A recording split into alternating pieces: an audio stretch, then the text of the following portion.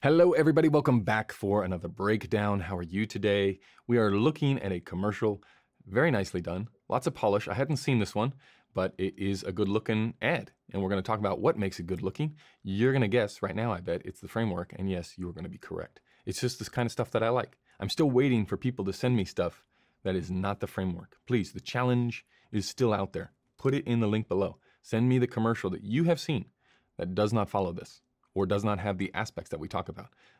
And I will put it on here and I'll say I was wrong and you were right. Okay, so the ad, it's this guy, he is a judge, and the whole ad is him going around being judged, right? So it's pretty nice. We'll just play through the whole thing here. He wakes up, there he is out on the streets, living the dream. Hello, how are you? I see some reflections in that car there. That lady's face has been seriously lifted. And get in the elevator. No, you don't. This is the worst, man. You see this guy back here? I'm going to remember your face, dude. Not going to forget that. And what do you got? Waffles there? There's a fire. There's a fire in the diner. Too much haze. Soft hob. Soft hob done sort of half-heartedly there. That's like a half soft hob method. Pool, tricky location. The sun is somehow in the pool. How did that happen? Then we're in a store. It's got some depth, some nice lighting. Don't you do it, dude. Don't even say hello. That's full soft hob right there. Well done. And we're back out. Then we're in the diner, framework, 18K in the shot. And now we enter the courtroom. And the courtroom we'll talk about. So that's about it. Okay, there we go. But did someone say framework, right? Should we start here? Courtroom's awesome. Courtrooms are always fun because if you've ever been in a court, right? First of all, shame on you for getting arrested. You shouldn't have done that. Whatever you did, you shouldn't have done. But did they look like this? Because in my court appearances, it has never looked like this. It has looked like the most boring shed that is all white, cream, beige walls and just such a depressing place. It never looks like this, right? This is like movie courtroom. But movie courtroom is great because that wood sucks up all of the light. And it really allows you to shape things. And this is a good looking shot, right? Staring right at the camera, eye light from the window, big long shot that ends in this little push in. We got light coming this way. We got neg coming that way. And we can't actually neg there because this is the only part of the room that you don't see. So you could have had like an 8x8 on standby, or as soon as you come in the door on the Steadicam, you could have the grips just shuffle in. Come on, grips, in there now. Actually, I don't do that anymore, right? There's no shouting out. It's more like over the two-way. Guys, where are you? Guys? And then they just get in there just in time and everybody's happy. So light from that way and we're away. Let's start at the beginning, right? Because it's got this, you will again, this shot, this will happen. This is like a once a year. You're gonna find yourself in this situation. The overhead top-down shot. And what do? Well, it's gonna turn out that the window is on this side. We're gonna bring the nice light in there. Then we're gonna neg on this side. Neg all of that for that darkness and you get that shape. If you want more on this, what do? Well, you bring the light more this way or higher. If you go up in elevation on the light, then you will hopefully sneak over that other nose, but the other side to the other cheek. But in this situation, looks good, right? It's morning time. This sells morning time. You got that nice warm light over here, a little bit of coolness in the shadows here, nice shadow back there. Again, in a fairly, what is a boring shot, this just makes it easy. You know, if you want this result, it's not hard to do. Shine the light from over here, make it soft. Put the neg over here, as long as you don't screw up the exposure, right? Which is easy to do now. Just turn on false color. This is dummy proof, right? Even if you just put false color on this image now, right? I know that there's a program where you can just do false color inside of Resolve. Yes, we could do that, but then I would just be, I'll shoot the job for you. If I have to bring up the false color for you, just call me and over Zoom, I will shoot the ad. You can push the buttons. That's not the fun of it, right? You're gonna go out there and do it yourself. So figure it out. So we got level, neg, and you're away. Okay, from there, let's go full screen. Actually, we haven't even gone full screen yet this whole time. Why didn't that work? Full screen. Yes, here we go. Okay, so good looking shot. Keep going, play, play, play. Wake up, oh no. Highlight, hello. And we're down to, this is it. Look at this. This is the framework summed up in one shot, basically. We are shears on the window, but we are lighting from the window that we can't see, right? Because something is up here.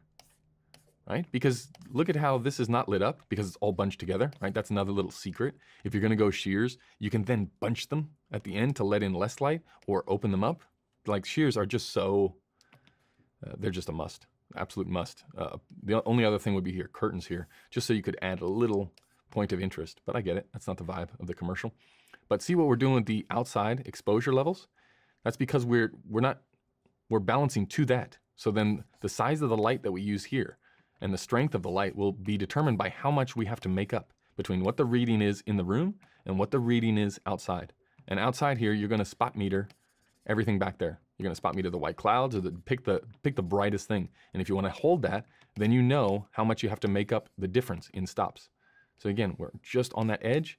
We're lighting from either, this doesn't look like it's in the room. It looks like it's out of the room, but splitting here, splitting this little gap here, somewhere up here, right? You're just hitting them with a little bit of level.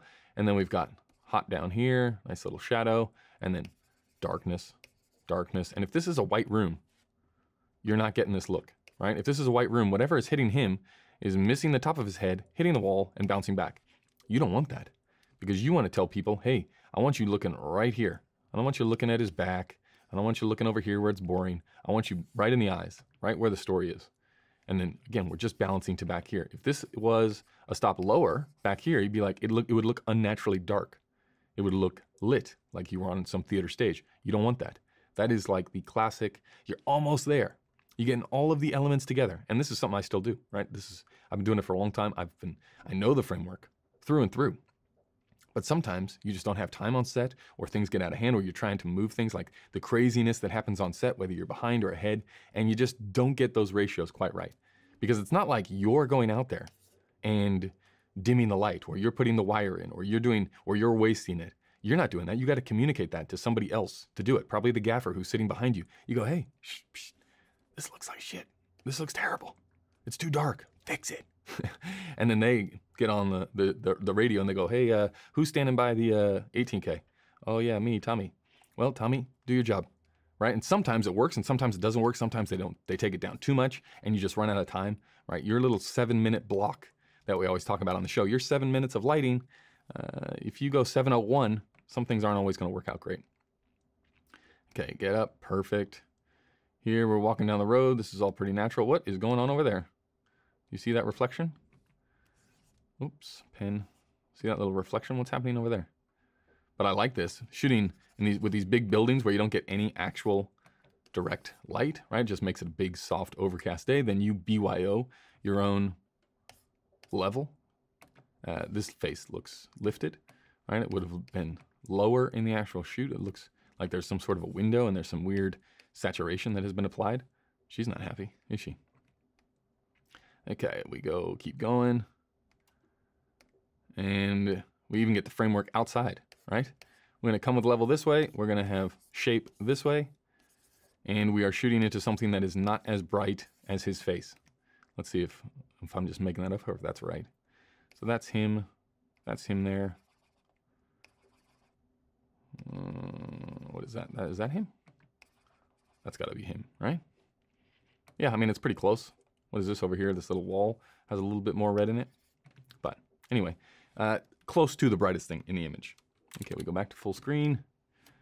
Go back to full screen. I need to make a different button for that. This one is again good. He's looking this way, but we got level coming this way. We got interest in the background with that dark wood. You got the different textures. We're layering in the image. We got the extras going through the frame this way with their back, not in white, please. Not in white, don't be distracting. This gentleman is coming this way and he's looking nice against the wood. This is where you have to sort of interact with the costume and the production design and say, hey, do me some favors here. And this guy's overexposed and angry. This lady, not too happy either. But we got our above here shot. It's going off of there, hitting our man in the face. He's getting it from both sides. This is pretty standard lighting stuff here. We don't need to go too much into this. And door closed. Bummer. And then we are in to the diner, right? The old POV shot. And now this is good. Look what's outside, right? You see any front light outside? No. And why don't you see anything front lit out there? Because that would be impossible then to get enough level in here to get this look. even with all the haze that is in this place, right? To get that amount of level inside of this diner would be a tough ask if it was front lit back there. But because it looks like it's overcast, I'm sure even if it wasn't overcast, the cinematographer had planned for the sun to be backlighting everything and coming through this way, right? And we keep going. So this is, again, the Andre would be happy with this. Soft hob, we got hard on the body, not hard on the face. Don't go hard on the face. We go look up, look down. You can sit there. No, you can't. And look away. In the pool, I mean, this is pretty, this is fairly natural, fairly neutral, I would say. The only thing here to point out would be, you'll see how it's just a little bit down there, just that little bit of layer, and then that little bit of foreground makes you feel like you're in it, right? You want to throw somebody into the middle of the experience. And then this is framework with a huge backlight there for no reason inside this pool. And then we're in here, and we'll talk about this soft hob here, right there, right? That's it. You're exposing for this part of his face in this part of the moment. You're going hard light this way, and look at what they're doing back there just to try and get some interest. Pump the 18K in this way, right? But don't blast it too high. You got a little bit up there, but come down into angle more so you get a little bit of interest. He walks by, gets the nod, and let's go to the courtroom stuff. Actually, this is frameworky. Interesting that they chose to make him look right to left. Right? The camera was just a little bit over. You could still look this way, but I guess they are walking in that other scene. They're walking that way. So it sort of makes sense. But this is beautiful framework stuff with a mirror. Well, there goes your answer. Yeah, you can't come around anymore that way because you'd see yourself, right? But this one is good because, again, you cannot see the window that you're lighting from except you can in the mirror. Right? So it's coming from up here, light that way, darkness, and then a little tiny edge there. See that little edge that comes there? Just that little separation that is either light coming back off of here, or there's something tucked up over here that is going that way. But you're just getting that light, dark, little edge. Yeah, and then hard, really hard down here where it counts. Creating some interest. And then again, L of the room, creating depth with the mirror. Imagine if that mirror wasn't there, this would be a fairly boring shot, but that mirror just really extends that whole line. So you're actually getting two L's in one shot. Look at you. And then we go to, it's more the same there. This one, boom. This guy is down low. What do we have for level on this fine looking gentleman here? There is not a lot going on his face there, people. As we come in, we're gonna talk about why this light is here and why there is not a matching light. Like, look at how harsh it is on everybody's head back there. And then once we get to the other windows, where did the sun go? It's not in any of those other windows until we get to this one. You can see the harshness there. That makes sense because we're not going to look through that window, because if the camera came around and looked out that window, you would see the big lamp going like that. But because we're doing the same trick that we talked about in the other video that we did, where you take advantage of having these windows above the windows, and that's where you'll actually light from those windows. And then what you can do is keep these ones exposed. You don't have to blow them out if you do that. Again, not blown out because we're lighting from above those windows. And we turn around and see our man. Right? So see that part of the room that we didn't see?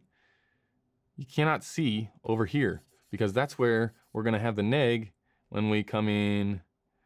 It's there now. Right? But this is good looking. And the reason, okay, so I have this back here. Number one, this is the window that you can see out of the least. Right? You can see out of this window the least, but also because these people are farthest away from the talent. You see how they get they're nuclear back there, right? You're completely blowing out this window, losing it. We're gonna try and keep the haze and the shafts, but those things go after like the third take when you have to tell the first AD, hey, just wait a second, we're gonna get more haze back in here.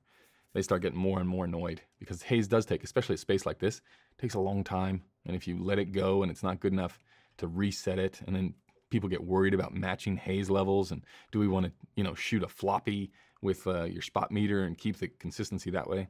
It's like it gets pretty complicated pretty fast. But here we're going edgy here. We're going shadow this whole side. Look at this framework here. Light from the window that you can't see. Darkness this side. Let's take it to another level up there. Let's have our practicals on in the shot for sure. And then we come around. Again, with the light coming from above the frame. We got a little something filling her in from the ground, right? We want to get a little bit more level on her face. We fill it in from the ground. We know we're shooting anamorphic, so you can't see down there. Notice how we give a little pan up there to hide the light. And now we land. Beautiful, soft shadow on the wall there. You see the shadow on the wall? Look how soft that thing is versus the shadow in the background behind the chair. Not as soft, right? Much harder. And we come in and ta-da. Good looking shot. And we ended right back where we started, right? So again, framework everywhere, light through the windows that you can't see in the frame, especially if they're from above. Keep things interesting. Like in this courtroom, we don't really care about those people in the background, right? We're just looking for something that is interesting. Something that is interesting is contrast, right? This might be, I mean, they're quite hot here. Some people would say they wouldn't go that hot, some people, but this person has. And congratulations, because it's a good looking ad. And we come around and ta-da, we're out. Okay, so that's our look. Lots of good stuff in there. This is like a rich, I would say this is a rich ad, like a dense ad where you got lots of contrast. You got deep blacks. You got hot highs. It's like very rich in the colors. And it looks nice, looks great. So well done to whoever this was. Okay, that's going to do it for this week. Many thanks for checking it out. If you got commercials that you want broken down, or you want some technique that they looked at, or if you find something that isn't framework that you actually like the look of, please let me know. Leave it down in the comments below and I'll try and get to it. If not, if you like this content, you want more of it, over on Patreon, we do it every week, twice a week sometimes. And that's it. Okay, we'll see you in the next one. Goodbye.